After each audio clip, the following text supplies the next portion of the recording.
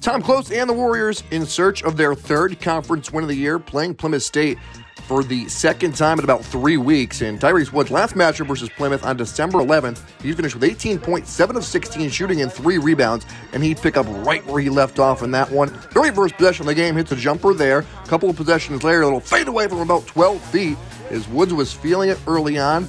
Then here later in the first, Woods steps into a three. Very next possession, Woods, he'll do it one more time, as he would finish with 11 points on 4 of 7 shooting in the first half. He was not done, however, in the second half in transition. Nice pass up ahead by Maxley. Euro step in transition is Woods. He's been crafty all year. He showed it off once again on the Geisler Gym on Wednesday evening. And then here Woods, corner three, you bet, as Woods would finish with a career-high 21 points in this one.